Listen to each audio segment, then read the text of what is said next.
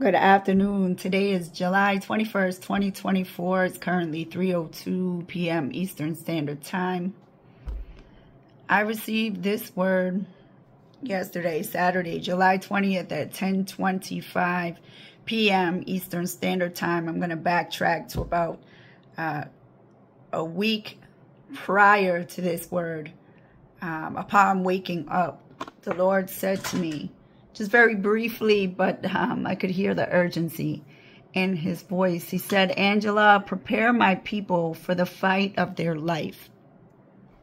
And that's all he said. And then this word came yesterday. As always, we are told to test every spirit. I am not asking you to believe everything that you hear, nor am I expecting that from you. However, in order to test the Spirit, you must have the Holy Spirit. So you can ask the Holy Spirit directly.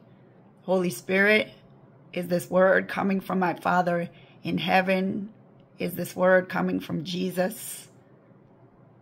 You can also ask the Lord in your own personal prayer time or while you're meditating on his holy word day and night, whether or not this word came from him or a different spirit.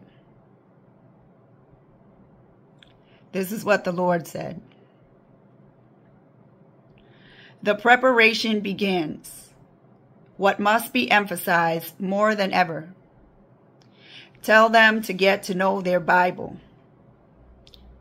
Know what it says and what it doesn't. Read it out loud. Contemplate its meaning.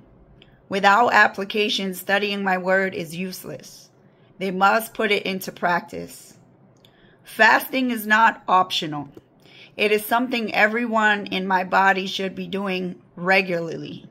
Fasting must be accompanied by prayer, meditating on my word, worship, praise, and getting in my presence. Otherwise, they are just starving themselves. Fasting puts the flesh to death.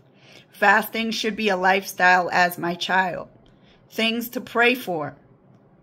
He wants you to pray for resilience, consistency, order, structure, discipline, steadfastness, greater reverence, the fear of the Lord in a greater measure, a non-compromising heart, greater humility and trust in him, greater patience when it comes to delays and inconveniences, greater listening skills when listening to my people, being slow to speak and quick to listen, and slow to get angry. Improved comprehension when speaking with my people. For all idols in their hearts to be removed, and every stronghold containing the following: stubbornness, willfulness, rebellion, rebelliousness, obstinacy, and hard-heartedness to be broken.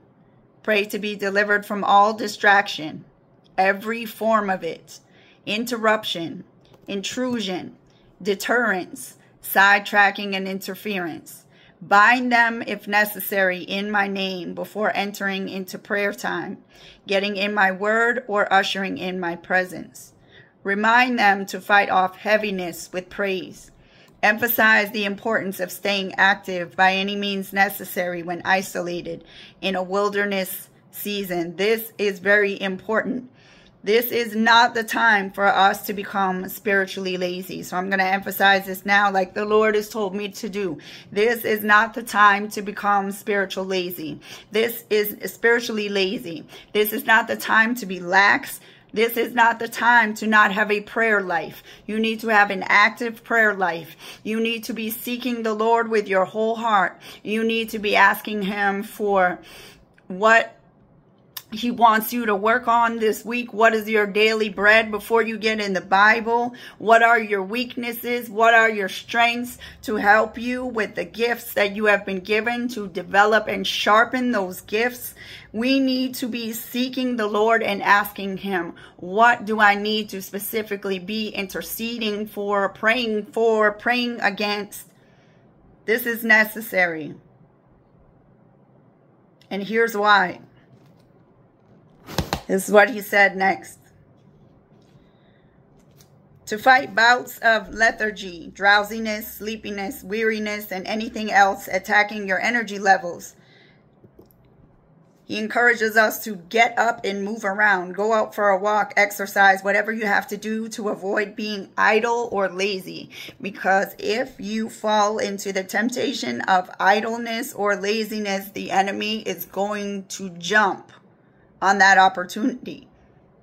And then you will notice when you're getting into your Bible that all of a sudden those sleepy spirits will be taking over, and it will be that much harder for you to focus on the word. So you have to fight against that temptation. When you feel that overwhelming exhaustion coming over you, that is the time to pray, not to take a nap.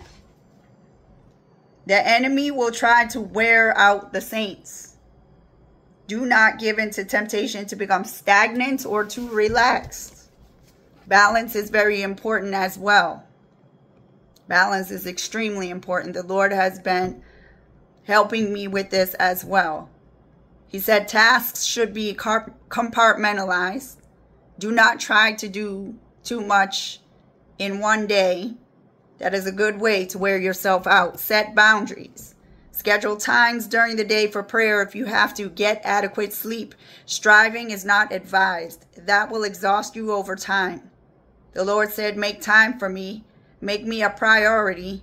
Ask for wisdom, lots of it. Ask for strategies against the enemy. Ask me what your focus should be for the day.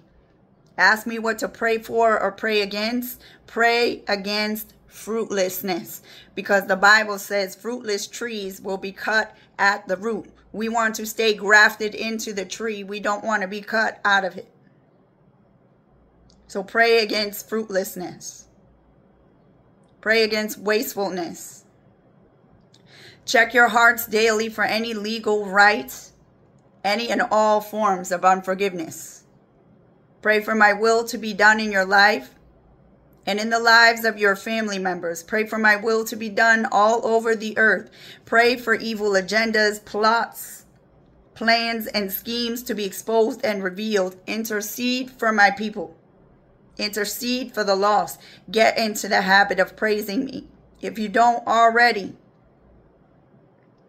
so heaviness will not make a home in your heart or soul. It is written, anxiety, which is a byproduct of fear, weighs down the heart. Ask for boldness, the ability to stand firm in the face of hate and mercilessness. Ask me to equip you with everything you need to endure to the end. Ask me to purge you of all compromise and to remove your desire for the things of this world.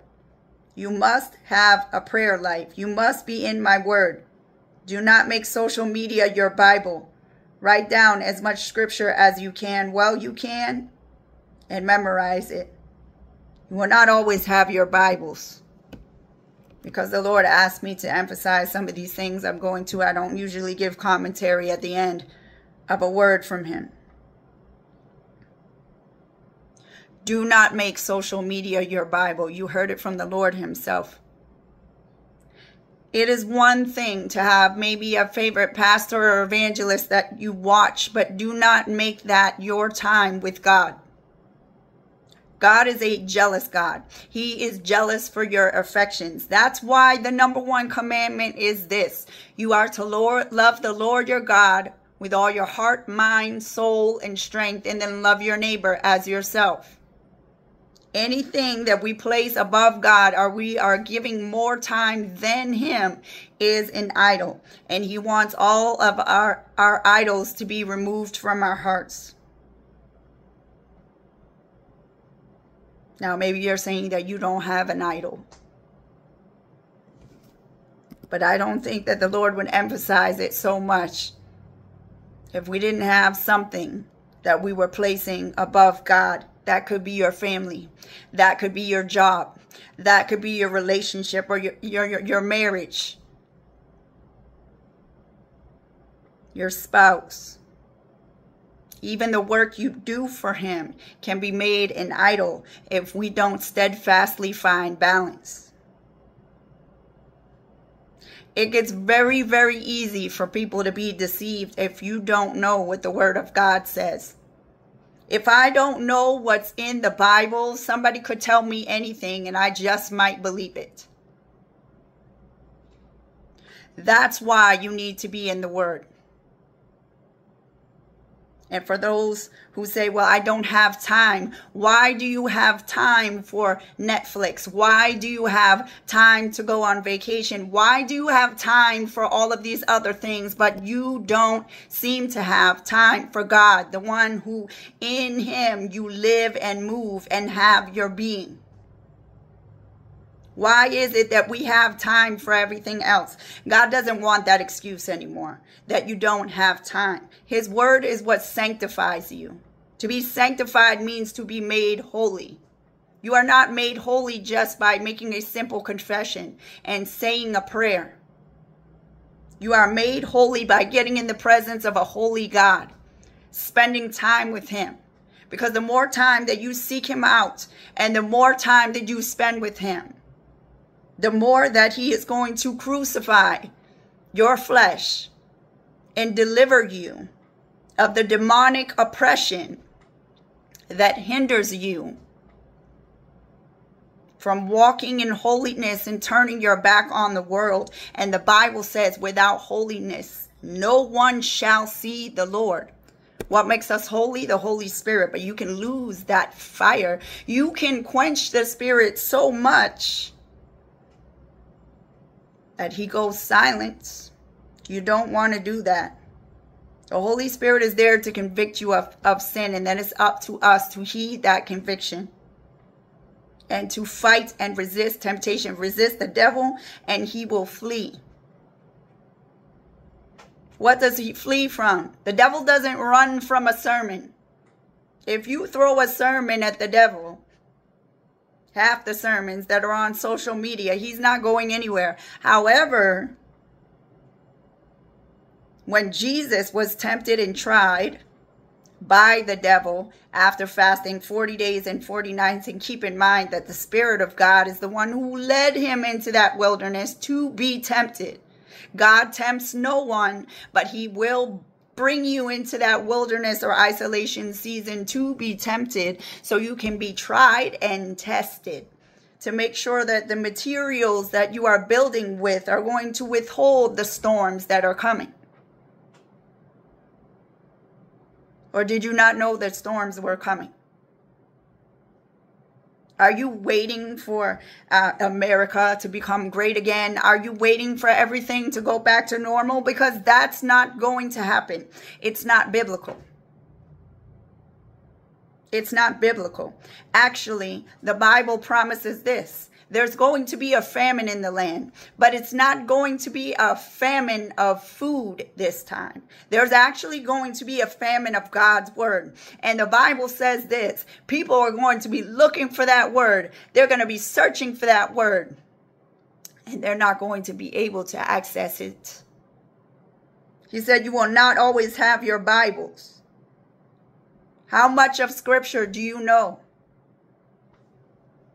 God's word is written on the tablet of our hearts. That's what the Bible says. But how can God's word be written fully and completely on your heart if you're not reading it? And I'm not just talking about reading it to read. Before you get in your Bible, pray. Pray, our Father who art in heaven, hallowed be thy name. Thy kingdom come, thy will be done on earth as it is in heaven. Give us today our daily bread. That's your daily bread, the word. Make time. Make time for it. Study to show yourself approved. That's what we're told to do. You want to be a disciple of Christ, you have to study to show yourself approved. Why? Because there's millions of souls that are dying and going to hell every day, and they need to know what you know.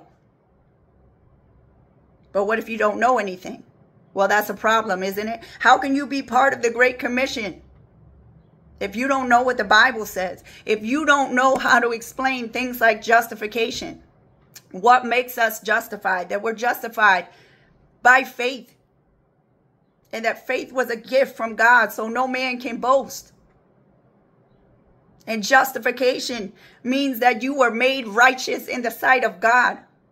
By what? Your confession that Jesus Christ is Lord and that God raised him from the dead. But is that confession enough? It is, if that's where you stop in your Bible. But then when you get to Matthew, Mark, Luke, and John, you notice that Jesus' first words during his ministry are repent. Repent is not a work. It's a requirement. Repent and believe. Repent and believe. Without repentance, there is no remission of sin. And repentance does not mean, God, I'm so sorry,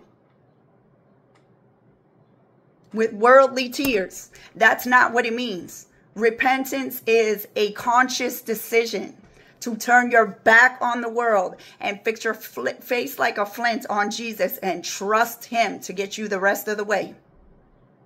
Because you're going to need him. I hope somebody's hearing me today. I pray you have ears to hear today. You're going to need him. You will not make it without Jesus Christ. He said, apart from me, you can't do anything. Abide in me and I will abide in you. Abide means to remain. That's not talking about come seek me once a week. Abide in him daily. Daily. The will of God. In the word, we're told the will of God is thankfulness. Many of us, I know many of us, have stopped thanking God for the things that he's doing on a day-to-day.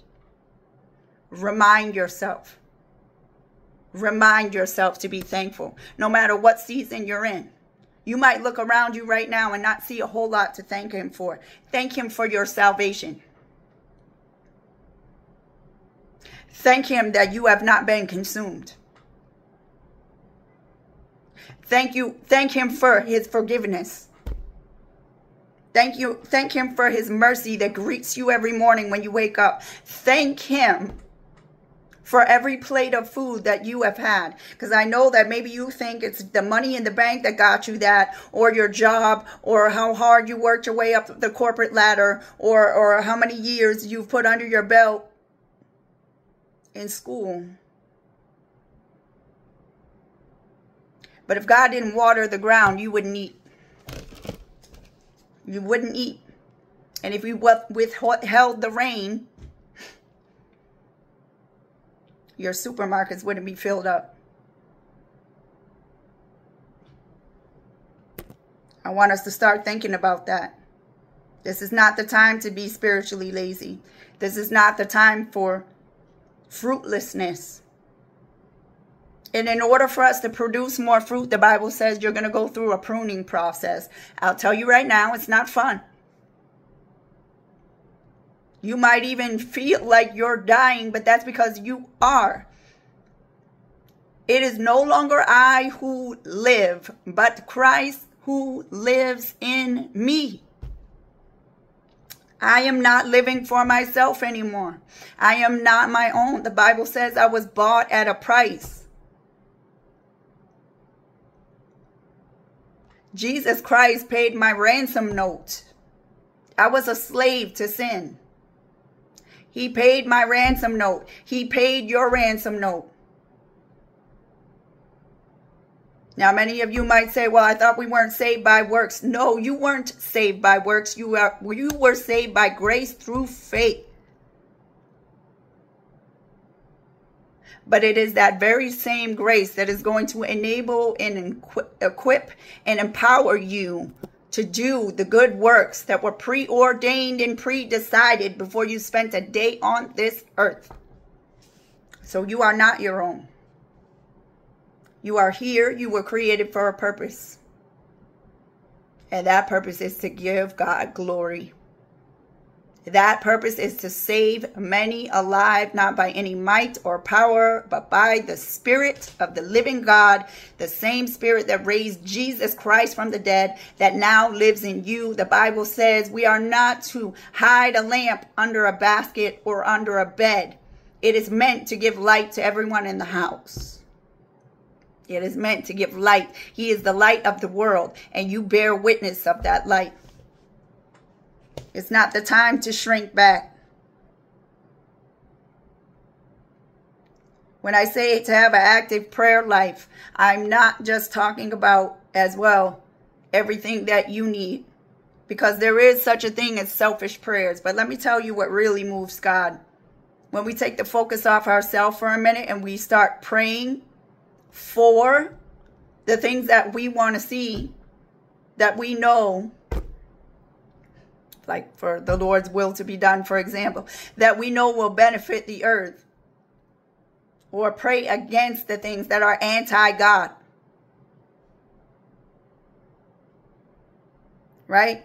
We're supposed to be intercessors. Some of you are supposed to be watchmen on the wall, but you left your post. It's time to get back to your post. The days of playing church are over. The days of going to church on Sunday and living like the devil the rest of the week and partnering up with Satan are over. You cannot serve two masters. You can't sit on the fence forever. Choose this day whom you shall serve. God or the world. God or yourself. God or man. Because if you live to please man, you can't even be a disciple of Christ. That's in the Bible. And Jesus Christ promised one thing: you will be hated for his name's sake. There's a lot of people that are not going to want to hear what you have to say. You have to tell them anyway. And how are you supposed to reflect the love of Christ in the face of mercilessness if you're not spending time with him? How are you supposed to take on his character and his nature? Because to be a Christian, it means to be Christ-like. So how are you going to be Christ-like if you're not in the Word, if Jesus is the Word? Jesus is the Word made flesh that dwelt among us. If you want to get to know your Father in heaven in a greater way, in a greater capacity, instead of having itching ears and running to the next prophet to find out what God is saying, find out for yourself.